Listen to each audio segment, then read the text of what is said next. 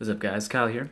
Now today I've got the Zuk Z2 phone, and I just want to make a quick video in case any of you guys were interested in getting this. If you got it from a supplier like I did from Oppomart, then you're already probably running English and you're good to go. You can figure it out from there.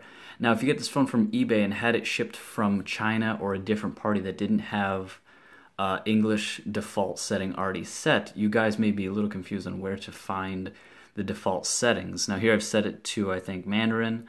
So let's go to settings, and now right down here is advanced settings, and the second option is language input, and then the top option is language, and here you can select whichever one, English.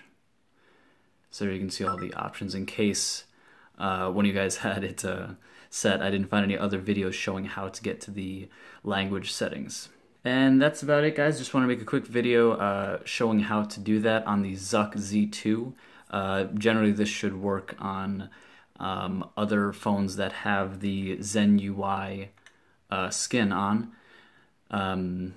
Everything is in the advanced options on the phones. Alright, now just so you guys know, this whole video was shot on the Samsung Galaxy S7 Edge. Let me know in the comments below if you guys like this more or worse than my usual videos that shot with my DSLR.